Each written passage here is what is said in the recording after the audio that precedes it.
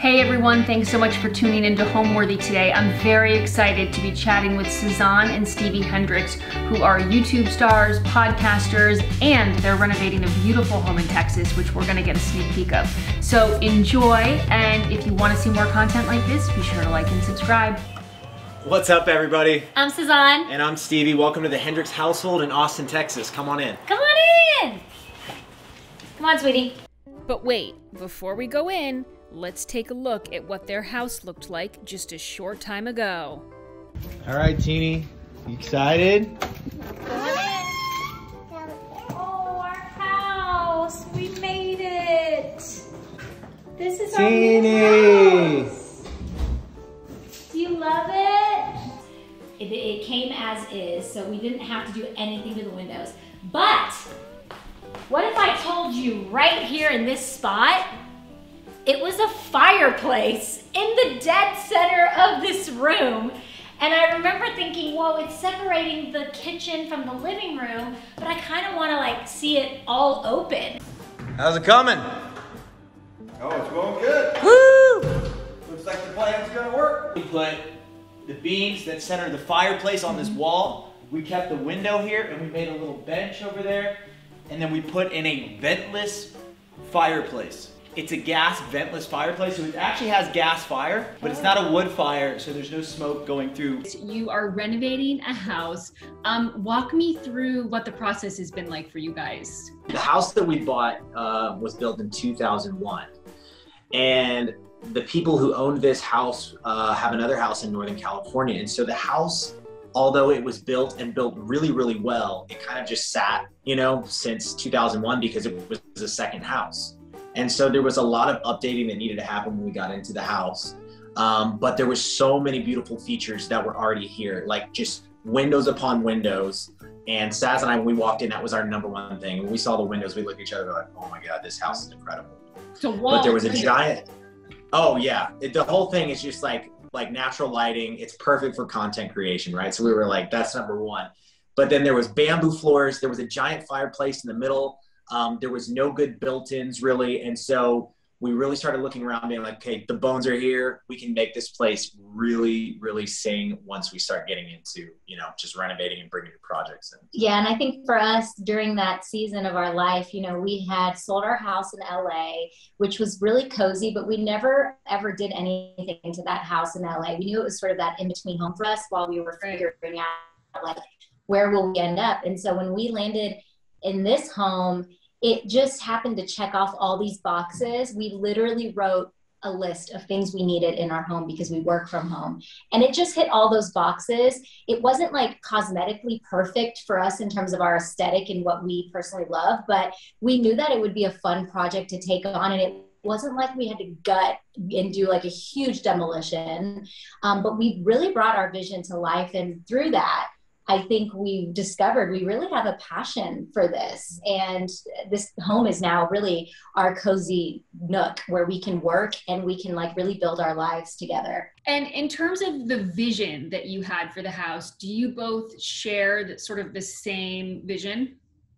Saz and I are so lucky because there's so many people that fight over this, right? They have just completely different style or they just cannot compromise. We are so lucky because we work together. We have figured out how to compromise. But when it comes to home design and everything, we have the same feel, the same vibe. And I think that this was kind of developed as we were looking for a house for a year. People were like, did you design this yourself? We're like, we did it all ourselves. They're like, well, how did you do it? I'm like, that's what happens when you spend a year on Pinterest. You pin everything. By the time you get in the house, you're like, we're ready to go. And we have the same exact vibe, the same exact feel that we love. And so it's been very easy for us when we do have certain like things that we want to compromise on.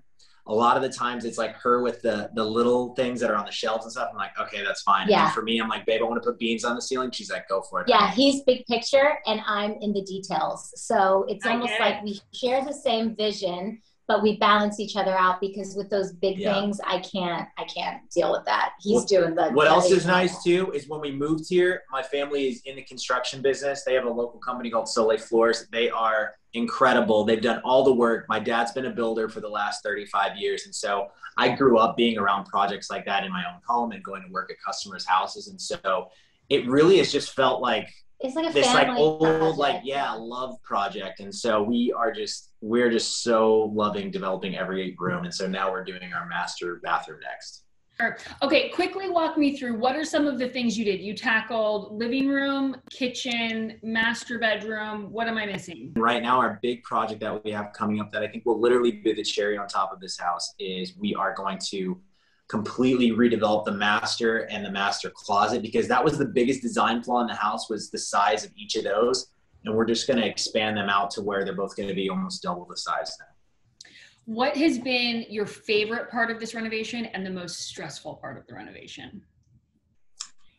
Well, I'm going to say that my least favorite part of the renovation process has just been, having a young toddler, when she hears the drilling and I walk in and there's dust everywhere. I'm like, oh my gosh, how much longer? It's hard for me sometimes to see the vision immediately. So I've had to learn patience in this process and to try to keep our life as routine as we can in the midst of still living in the home while things are being rebuilt and torn down. But my favorite process has really been when it comes to life, like being able to see us pour, just our passion for just this cozy feeling that we really were trying to bring out into this home, so that when we do invite guests over, they feel like our home is this place of rest for them to come. I do feel like the things that we've done in this house really achieve that goal that we had, to just make people feel like this is also their home. And so we've created that experience for people to come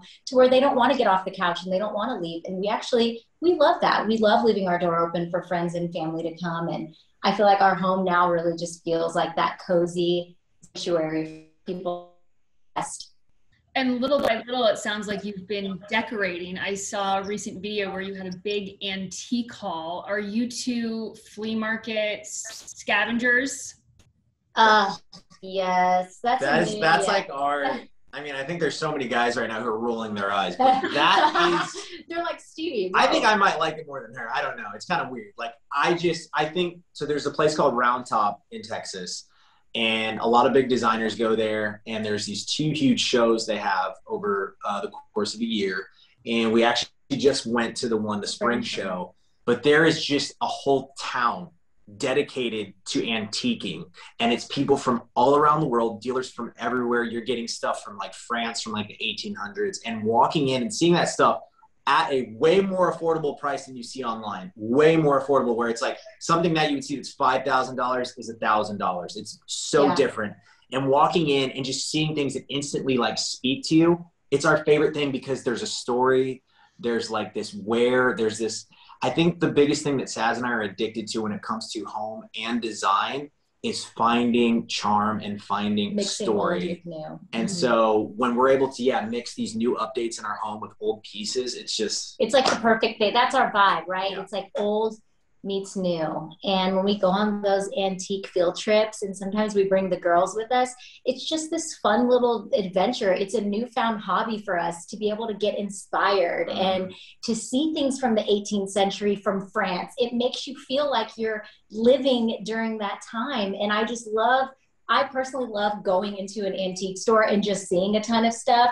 And again, me being the details person, kind of looking through all this junk and finding these hidden gem pieces. And it makes you feel like you won the lottery, and you get addicted to it. It's just really fun. And I encourage anyone who hasn't done it to look in your local area. You'd be surprised what you find. Guys, thank you so much for sharing the story about how you came across your beautiful home and talking about your renovation. And this has just been a real treat. So thank you very much.